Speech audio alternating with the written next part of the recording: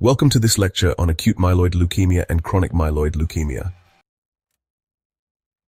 These two hematologic malignancies arise from the myeloid lineage, but differ significantly in their biology, presentation, molecular pathogenesis, and clinical management.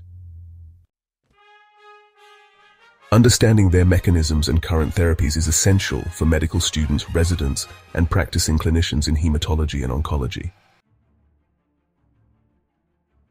Acute myeloid leukemia, or AML, is a clonal malignancy originating from hematopoietic stem cells.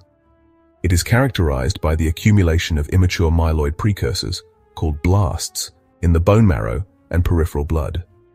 AML is the most common acute leukemia in adults and requires urgent intervention due to its rapid progression. Clinically, patients with AML often present with signs of bone marrow failure. These include fatigue and pallor from anemia, bleeding due to thrombocytopenia, and recurrent infections from neutropenia. Systemic symptoms such as fever, night sweats, and weight loss are also common. Certain subtypes, particularly AML M5, can present with gingival hypertrophy, leukemic cutis, or central nervous system involvement. Diagnostic evaluation starts with a complete blood count, which typically reveals anemia, thrombocytopenia, and either leukocytosis or leukopenia.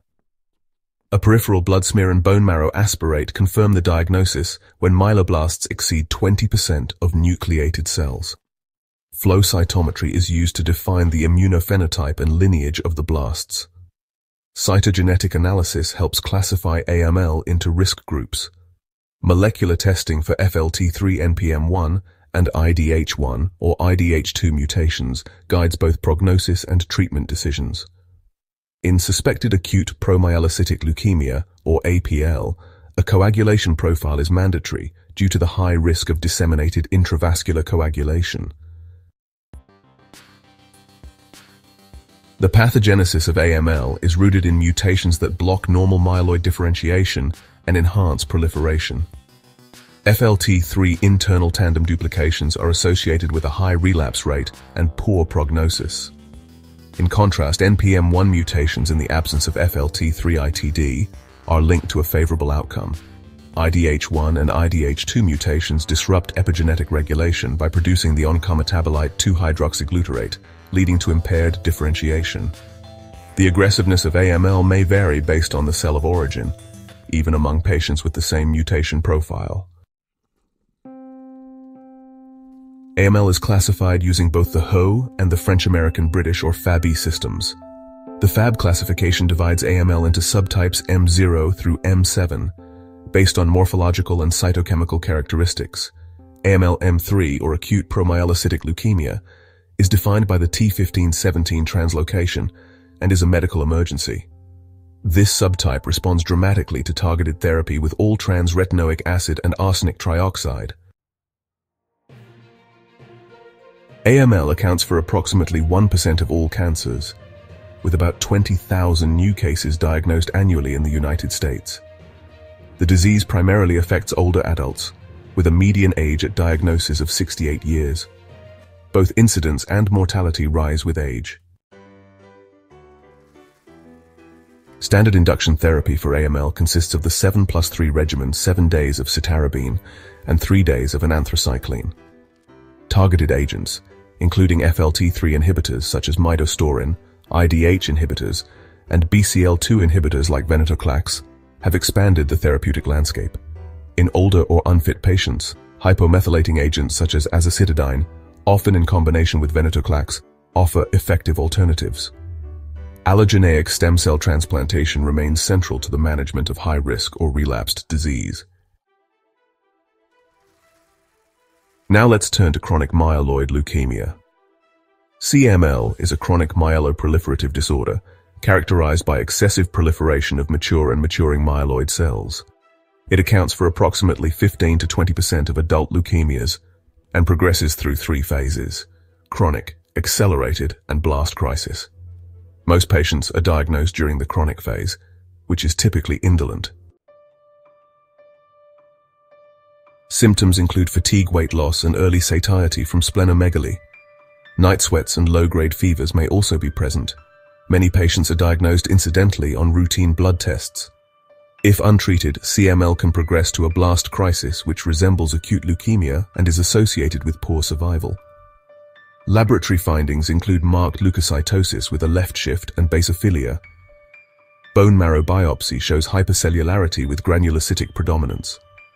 The diagnostic hallmark is the T922 translocation, known as the Philadelphia chromosome, which produces the BCR-ABL1 fusion gene.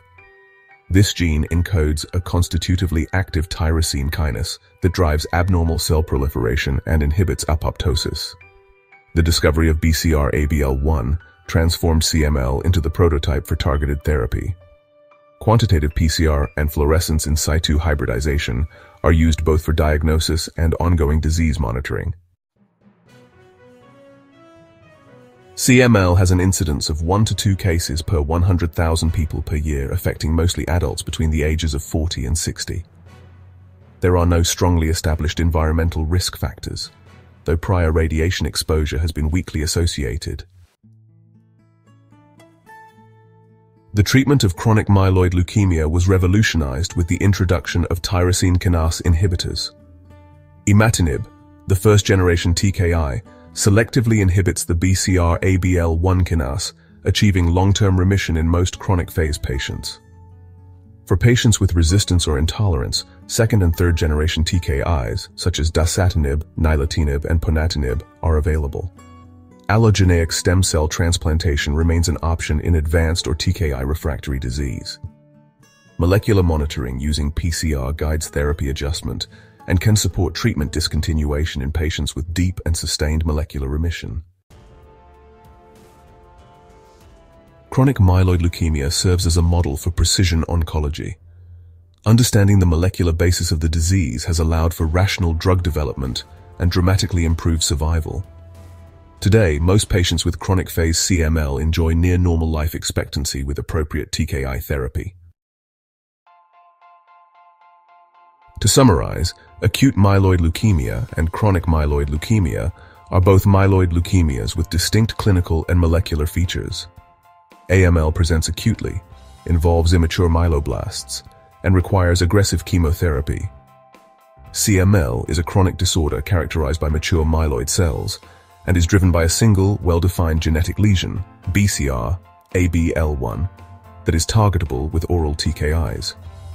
While AML has a variable prognosis depending on cytogenetics and mutation status, CML, when diagnosed in the chronic phase, carries an excellent prognosis with modern therapy.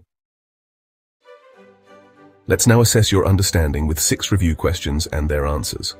Question 1. What cytogenetic abnormality defines acute promyelocytic leukemia?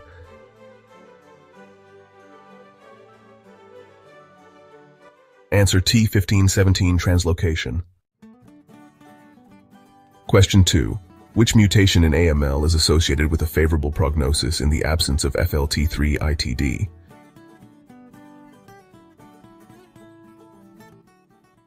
Answer: NPM1 mutation.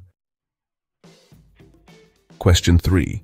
Which test is routinely used to monitor minimal residual disease in CML?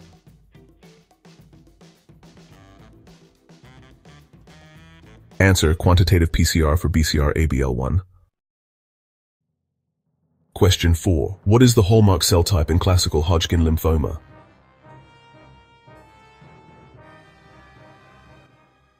Answer: Reed-Sternberg cell. Question 5. Which of the following drugs is a FLT3 inhibitor used in AML?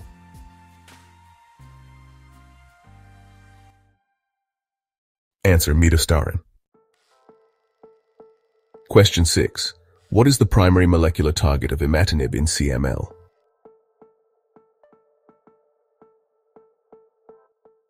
Answer: BCR-ABL1 fusion protein.